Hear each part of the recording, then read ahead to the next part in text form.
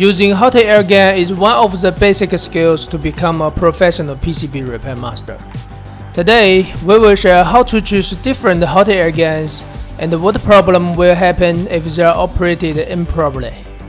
There are various of brands in the market. We will demonstrate with two hot air guns which are very recognized by repair master.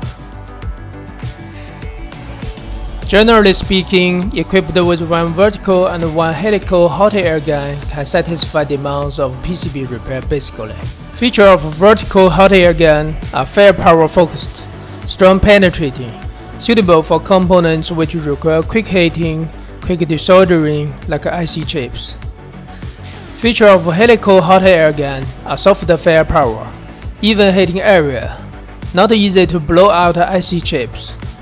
Suitable for blow soldering components with larger size, shield cover and FPC connectors.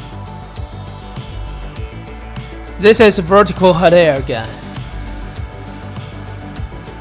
The biggest feature is that the airflow is generated by host and delivered to nozzle through pipe. The pipe is larger diameter to form strong airflow. It is equipped with 5 nozzles. 2 of them are most commonly used. Middle-sized nozzle can satisfy the soldering requirements of most IC chips. Small-sized nozzle is mostly used to solder smaller IC chips. It can prevent overheating or melting solder paste of surrounding IC chips during blow soldering. This is a helical hot air gun.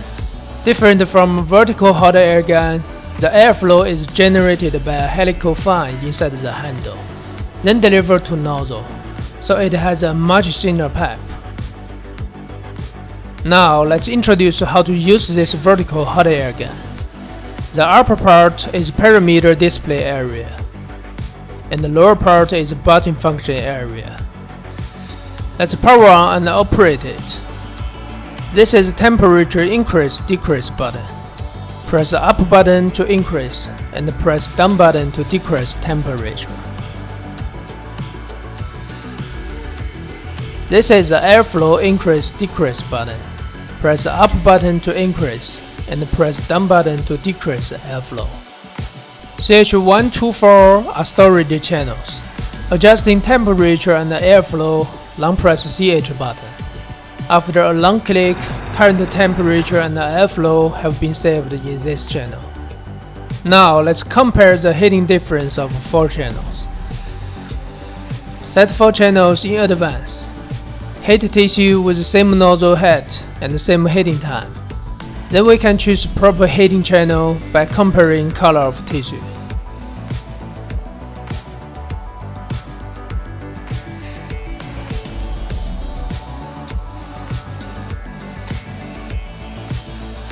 When heating job done, put the hot air gun on the handle holder. Power on helical hot air gun. Here are temperature button. Press the up to increase and down to decrease the temperature. Here are airflow button. Press the up to increase and down to decrease the airflow.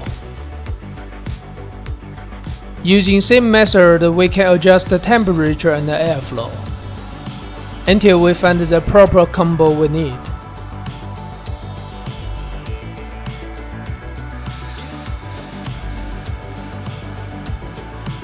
Again, when heating job done, put the hot air gun on the handle holder. What will happen if the heat is too high in blow soldering with vertical hot air gun? We use an iPhone 6 as a motherboard for the test. Blow soldering main power IC with an ultra high temperature. The high temperature has affected main CPU on the backside. Inspect the board with microscope. We found there are melted solder paste appearing on the components around the main CPU. In this case, the internal solder joints of main CPU probably have melted, and then short circuit might happen. What will happen when the heat is too low in blow soldering with vertical hot air gun? This time we test with the iPhone 6 motherboard. Blow soldering LED flash control module with low temperature. Because the temperature is too low, we can see the solder joints didn't melt. which will cause solder joint damage when remove the module. What will happen if we hit FPC connector at different temperatures with vertical hot air gun? First, let's hit FPC connector with 300 Celsius degree airflow setting, and hit the same type of FPC connector with 360 Celsius degree airflow setting. Comparing two FPC connectors, we can see that connector is easier to distort with high temperature. Therefore, proper temperature is very important for small components. Let's compare the desoldering effect of shield cover with vertical and helical hot air gun. Let's blow soldering shield cover with vertical hot air gun, and then blow with the helical hot air gun. With the same temperature and airflow, the surface of shield cover and the helical hot air gun remains perfect with gently heating, while shield cover becomes yellow with vertical hot air gun. So we can say helical hot air gun is more suitable for large shield cover. Do you know how to choose and use the hot air gun now? If you have other questions and suggestions, please feel free to leave comments with us. And please subscribe our channel for more helpful updates.